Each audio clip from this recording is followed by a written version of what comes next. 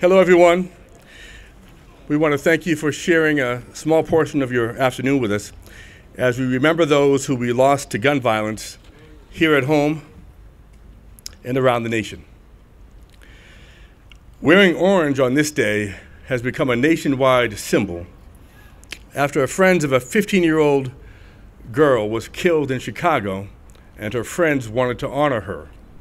Ever since then, this has become a symbol on this weekend and in the month of June, where people can think about victims of gun violence and also think about the things that they should be doing to try to end senseless gun violence. Today we'll hear from a few people on how we can do our part, as well as some of the things that we're doing in our city. Here to tell us about some of them is a man who has more than 3 decades of police experience. He's the Brockton Police Chief, John Crowley. John? Thank you, Dan. Made me sound pretty good there. Good afternoon. I'm here today to reaffirm the Brockton Police Department's commitment to stop gun violence in this city. The Brockton Police Department works daily with our state and federal law enforcement partners to take illegal guns off of our streets. This is an unwavering commitment that will continue until gun violence is eradicated within this city. Thank you. Thanks. Thanks, Chief. Now, there are a host of things that we can do to support the overall goal of ending gun violence. And we have people in organizations here in our state that are committed to doing just that. Many of us refuse to live in a society where mass shootings become normal, or any gun violence for that matter. We can speak out against these things and work to actively reduce it. Here to tell us about some of the things that are happening in the Commonwealth is the Executive Director of the Massachusetts Coalition to Prevent Gun Violence, Ruth Zachrin. Ruth?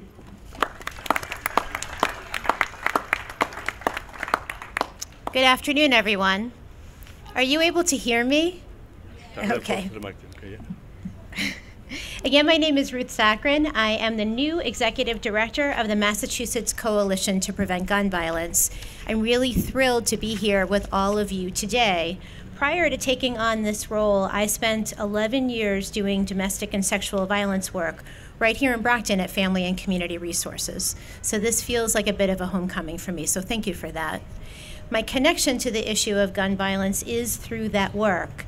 Having sat with so many families whose lives have been touched by gun violence, in particular children who have lost a parent because of a domestic violence homicide, most often committed with a firearm.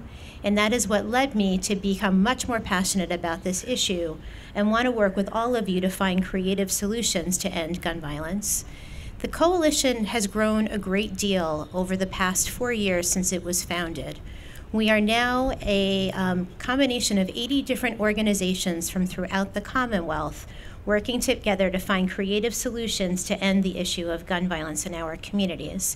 If you are interested in learning more about the work of the coalition, please do come and find me. I would be happy to talk your ear off about the many things that we are involved with. I'm also interested in hearing from all of you about your connection to the issue of gun violence, how it plays out here in the city of Brockton. We are very lucky to have the ear of many state legislators and decision makers, and we would really like to be able to reflect the experiences of folks who are most affected by this issue.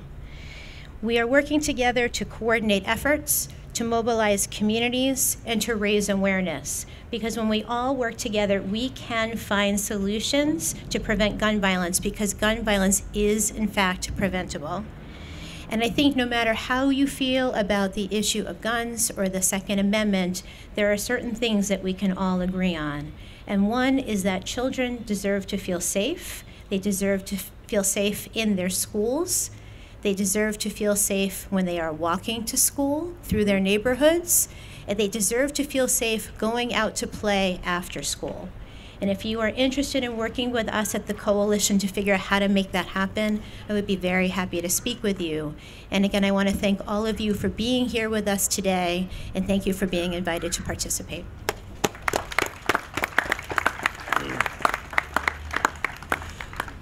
Thank you, Ruth. Creating and supporting common sense gun safety laws is something that our local state senator on Beacon Hill has worked with his colleagues on for a long time.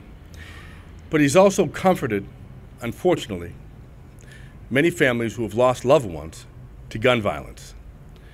Please join me in welcoming our state senator, Michael Brady. Mike. Thank you, Darren. And on behalf of the state delegation, I know Representative Claire Cronin, Representative Michelle Dubois, and Representative Jerry Cassidy has other commitments, but they are working together as a team in the Commonwealth on your behalf with the governor's office, with our local city officials, our mayor and our city council, and our local police departments locally and at the state level. We have passed very serious initiatives to stop and end gun violence in the Commonwealth, and it's common sense legislation. We don't want to hurt the law-abiding citizens who want to use their guns for hunting and so forth, and who are law-abiding citizens.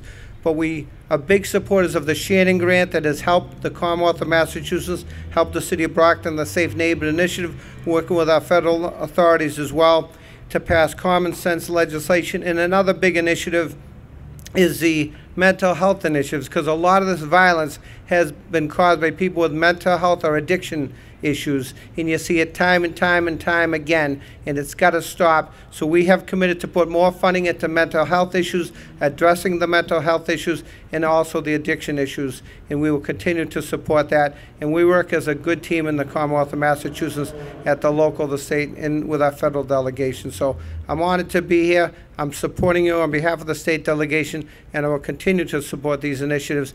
And my door is always open to the State House, and I thank the groups that are here today to support this initiative. It's very, very important. We heard time and time again in schools all across the country, on the streets of not only the city of Brockton and the rest of the Commonwealth, and it doesn't matter if you come from wealthy, affluent communities or the less fortunate communities, we're all on the same page with this. So thank you for your support, and we will continue to support you at the state level. Thank you.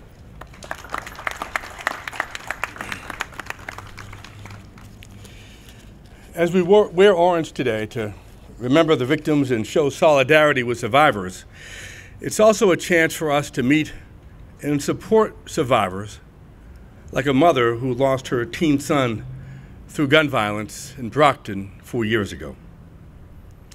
We get strength from people like her, a mother who wants her son's life remembered, along with all victims.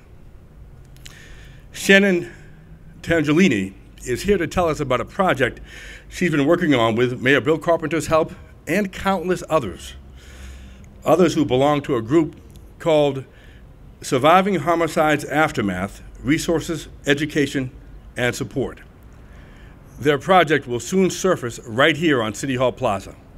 And with that, please give a warm welcome to Shannon Tangelini.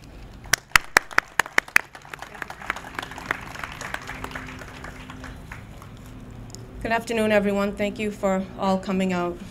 Excuse me if I get a little broken up. I'm not really great at speaking in front of everyone. But I'm not educated on this matter. I can only speak to you from my own experience and my personal thoughts. My life was forever changed on October 5th, 2015 at 5:10 p.m. when I received a phone call from Brockton Hospital stating that my son was in critical condition. When my husband and I approached the ER, we were taken into a room where we were told that they were doing everything possible to keep my son alive. I had never expected to hear that my son was shot, that he would later be a victim of homicide. My son did not survive surgery and passed that same evening at 6:47. The next day, my husband and I had to go to the medical examiner's office in Boston to identify my son. The very next day, I was approached with questions such as, what are your plans? What funeral parlor should we contact? Not only was I numb due to my situation, I was not prepared mentally or financially to bury my son. I did not know how to answer these questions. Danielle Bennett from the City of Brockton, also an employer from the Louis D. Brown Institute, reached out to me. She and Tina Sherry from the Peace Institute guided me with love and support for those following days, and they continue to lend support till today. No family should ever have to go through what my family have gone through. That's why this National Gun Violence Awareness Day is so important. We need to try and spread awareness of gun violence. There are way too many lives being taken due to gun violence. Awareness needs to be started even at a young age with children playing video games that are violent, even more so in the schools. Most recently, 2 weeks ago, my youngest son, who's in middle school here in Brockton, had someone come to speak as an assembly from Sandy Hook. A teacher from the school had contacted me prior to this and asked, "Do you think it's okay for Alex to continue? Would you like to dismiss him?" They had Alex call me, and I asked what his thoughts were, and he said, "Mom, I'm really happy that they're having this because we don't feel safe in our schools, and I want to know how the school is going to protect us." And that's heartbreaking because children should feel safe going to their schools. There needs to be severe consequences of possession of firearms, and that's what the law needs to consider, and all judges should be on the same page. I think I can say on behalf of myself and everyone here that together we should share the heartache and consequences of what gun violence can do. We can continue this fight for all of us for a future to be free of gun violence. That's not my quote, I read that and I just liked it. To that end, I'd like to share some upcoming events that's going to be coming up. I am part of a group called Shares. This group is run by Karen Fabrizio and Bill McCoy, which are out here in the audience. They're my advocates, they are my rocks. Back some time ago, the group had mentioned that the Louis D. Brown Peace Institute was preparing to present grants to families of homicide. We got together and we all agreed that it would be nice to apply for this grant for our group, something that can be done for all of our loved ones. I applied for the grant, and I'm happy to say that we are one of the first grantees to receive this grant. With the love and support from Mayor Bill Carpenter, Tim Carpenter, Parks Superintendent, and the Parks Commission, we were given support and approval to build a memorial site which will be placed here in City Hall Plaza, right to my left, a spot in the second island here. This will be taking place sometime this summer. This memorial site will be a dedication to all lives taken by homicide. Our loved ones' lives mattered, and I think it's important for people to acknowledge that. They can walk by this memorial site and take a little breather and realize this gun violence has to stop. There's no need for a memorial site, but unfortunately, this is going to continue until gun violence can be eradicated. Thank you.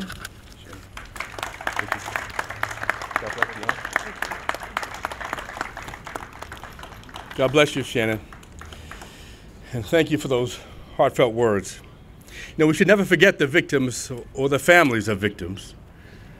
You know, if you ride by City Hall tonight, you will see the building will be illuminated in orange. And yes, it's a symbol to remember the victims, but it's also a reminder that we have a lot of work left to do when it comes to helping to end gun violence. At this time, I'd like to bring up Mayor Bill Carpenter's Chief of Staff, Nick Giaquinto, who has a proclamation from the mayor.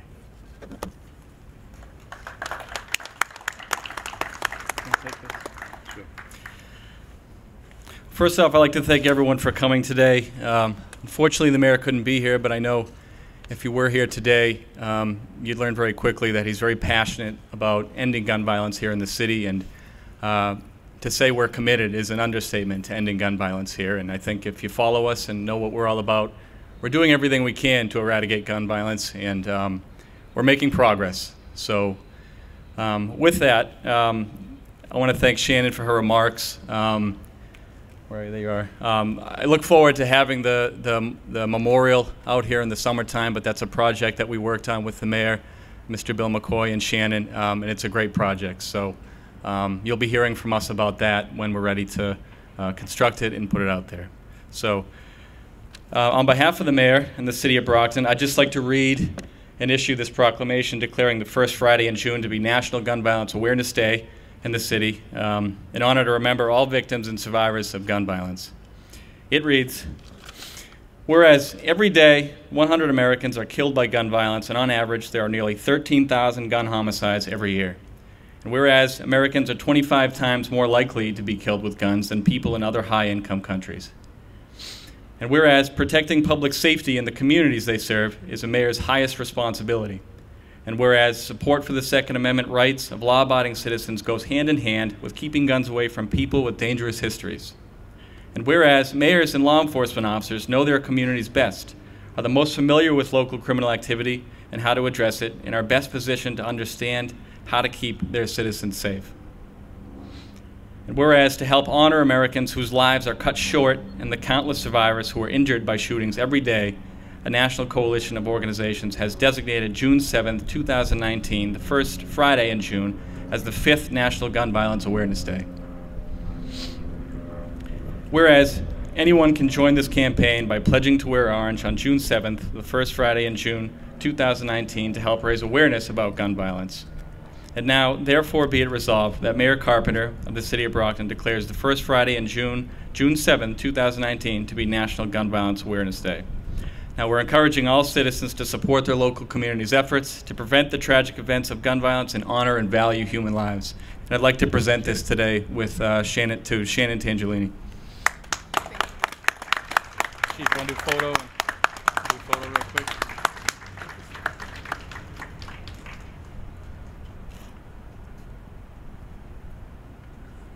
Thank you. Photo. Just one more photo, yep. Thank